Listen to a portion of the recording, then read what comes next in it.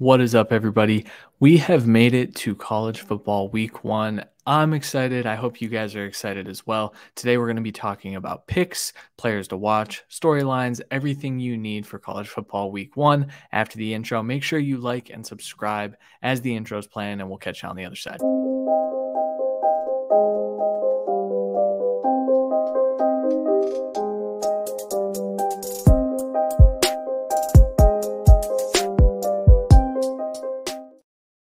All right, we finally made it. We had a little taste of college football last week with a couple of games that were worth watching. I think it was nice to see Notre Dame and USC playing. It was nice to kind of see what that USC defense looked like, even if it was a little disappointing.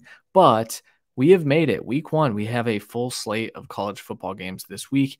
And so I'm just going to highlight a few games, some players to watch, some things to look at as we get into week one. The picks. So I'm talking about four games here. The first one, Utah against Florida. This one is tonight. If you're watching this video on Thursday, it's tonight. And then West Virginia at Penn State. That one is Saturday evening. LSU at Florida State is a Sunday night game, which is pretty cool. I love Labor Day weekend football. And then the last game that we're going to talk about is North Carolina against South Carolina. These are the four that are pretty intriguing. You know, week one has a ton of different games on the slate, but I don't really feel like sitting and talking about Ohio State versus Indiana because we know that outcome already, even if there are some players to maybe watch in that game. So let's get into these four games. First one, Florida against Utah. This one, like I said, tonight at 8 p.m. I believe this one's on ESPN if I'm correct, but I don't know actually what channel they're on. But Utah is minus 198 heading into this recording, which is Wednesday night. Cam Rising has been declared out, although I don't know if that's officially official. It's not looking like he'll play. We kind of expected that would be the case with Utah. But the key point here, Utah does not lose at home. In the last 3 seasons, they are 21-1, 4 seasons actually. So this has been one of those teams where if they're playing at home, you kind of can chalk it up to be a win. Now, the quarterback situation is a little bit iffy. I think they're going to lean on Jaquindon Jackson. I think that they're going to try to, make sure that they win that trench battle. Now, Florida, on the other hand, should have a nice rushing attack. I actually like Graham Mertz a little bit more than I thought I would in revisiting his film. I think you can coach some of the bad stuff out of him. But I just don't see Florida going into Utah and stealing a win. If they weren't able to win last year with Anthony Richardson, actually, did they win that game? I don't even remember, but it doesn't matter because Utah is going to win this one at home. I feel pretty comfortable with this one, although I think the line has moved a little bit. So I think the Cam Rising news kind of shocked the sports book a little bit, though I don't expect Cam Rising to play for another couple of weeks. So next game, West Virginia against Penn State. Like I said, Saturday at 7:30. Penn State is heavy favorites in this game. Really, the only reason I wanted to talk about this game is it's Drew Allar's first home start. This is the debut of what I think is going to be one of the best teams in the Big Ten.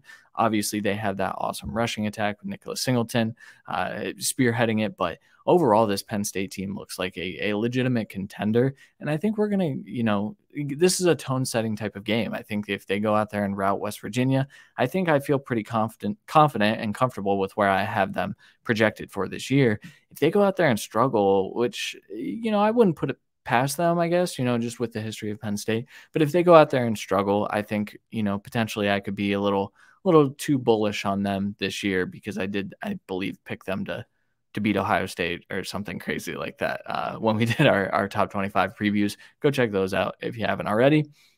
But overall, I mean, heavy favorites. If they lose this game, I'll be very, very shocked. I just can't wait to see what this offense looks like with a quarterback.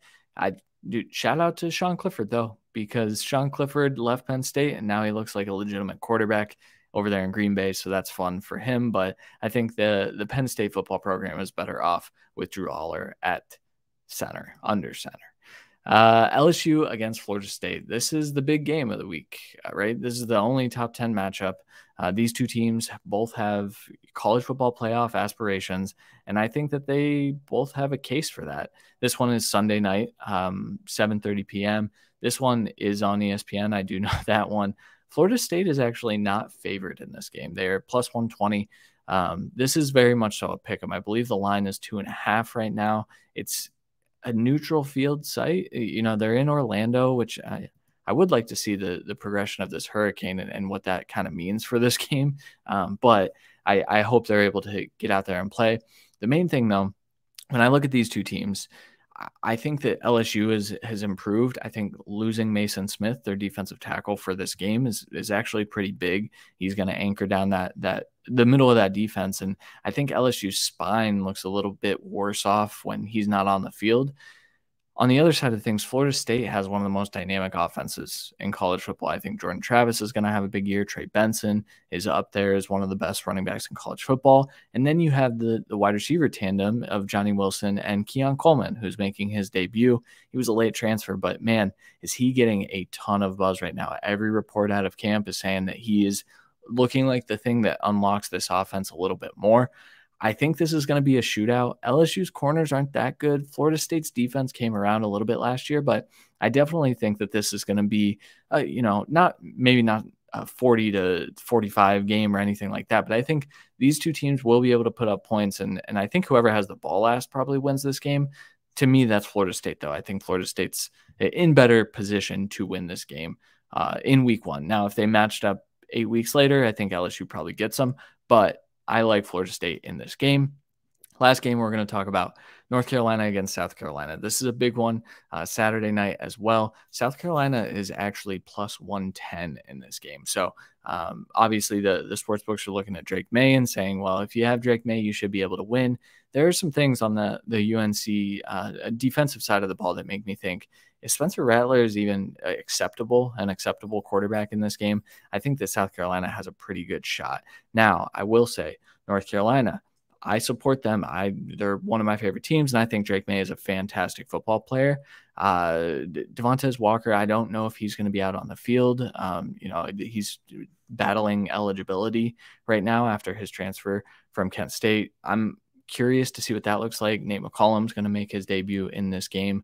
I'm curious to see the running back rotation for North Carolina, but I went back and watched some Spencer Rattler from last year, and late season Spencer Rattler was pretty good. I think that they have kind of found what works for Spencer Rattler. He was throwing with anticipation and things like that. And this North Carolina secondary probably can't handle Juice Wells and all the weapons that they have. Nicholas Harbor, I'm excited to see that kid get on the field. So I have this weird feeling. I keep saying it, but I remember going into the Sam Howell year, right before his draft year, they played Virginia Tech, I believe, on a Friday night, and Virginia Tech came out and smacked them, and Sam Howell didn't look good. Now, I don't expect that same thing to happen with Drake May, but I do kind of think that this is one of those games where, North Carolina is the favorite, South Carolina kind of inks out the win. Players to watch. This is the fun part, right? So we're a Devy channel. We're a college football channel. We talk about a lot of players. We talk about dynasty. There are a lot of players that you should keep your eyes on this weekend. Obviously, Caleb Williams, we got to see him last week. Watch him every week. He's very fun to watch. But this is also one where I wanted to highlight some of the other players that haven't been on the field just yet. First one, Marvin Harrison Jr.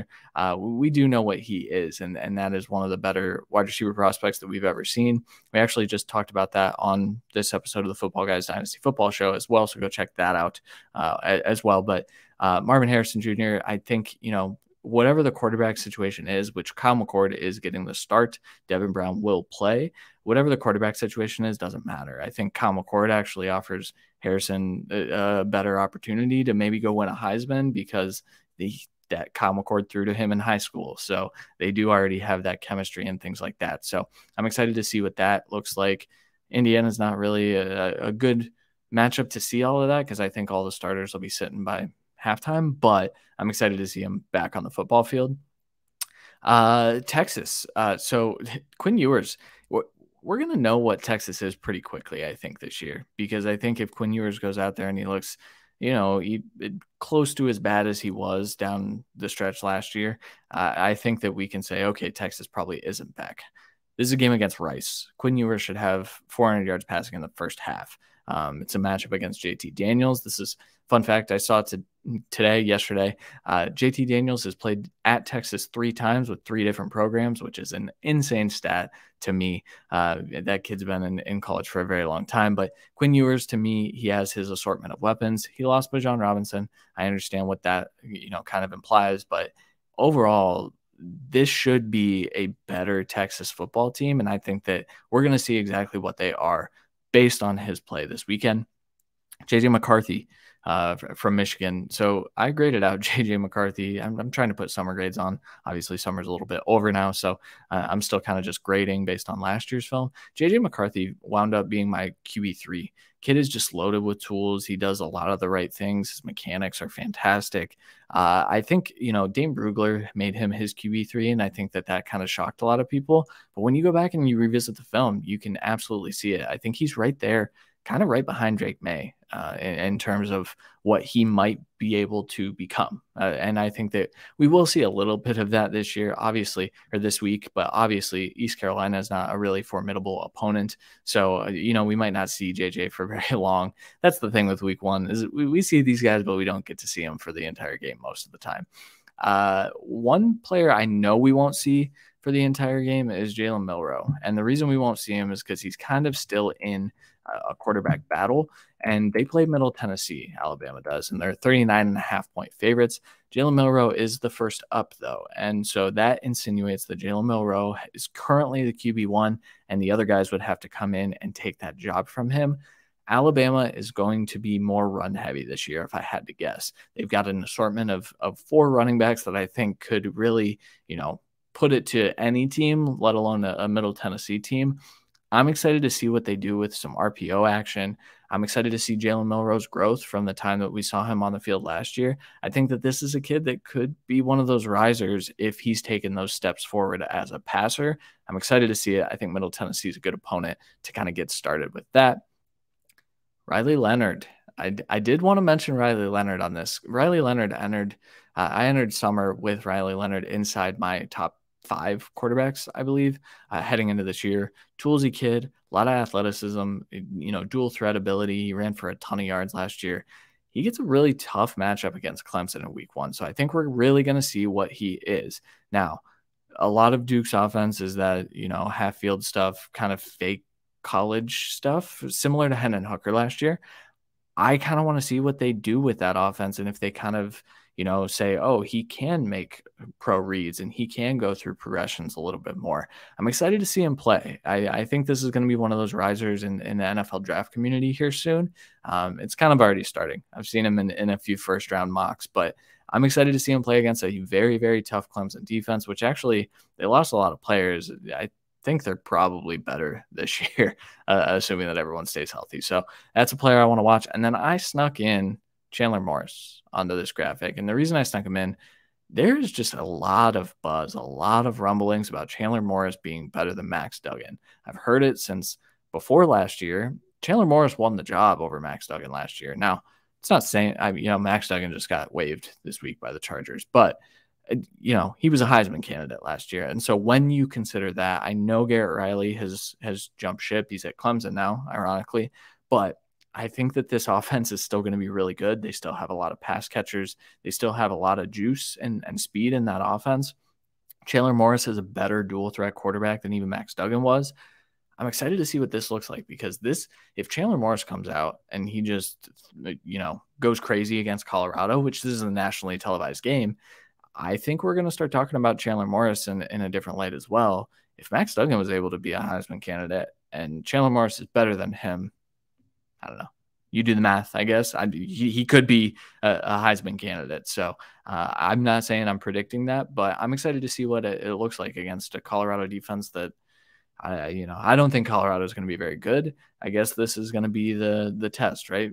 They're going against college football playoff, runner-ups, national championship runner-ups, which is crazy to say about a TCU program. But those are the players to watch. Those are the storylines to watch. I mean, there are a lot of different things. My favorite storyline this week is who gets to keep Miami and not add the suffix of the state. Miami, Ohio plays Miami, Florida. I think if Miami, Ohio wins that, they're never going to be called Miami, Ohio ever again. They are the Miami, and Miami, Florida has to keep that FL on there.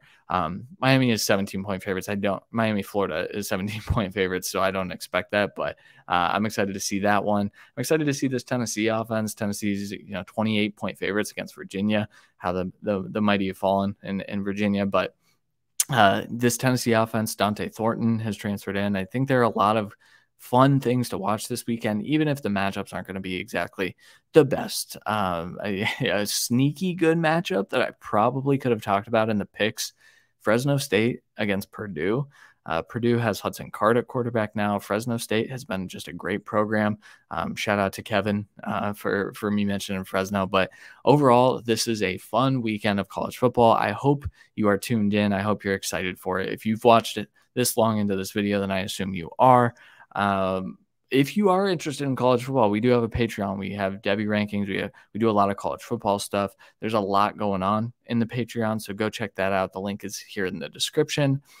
Otherwise, we will see you later this week for another video. And thank you guys. Make sure you like and subscribe. Drop a comment. Let me know what game you're watching, what players you want to watch, etc. Things like that.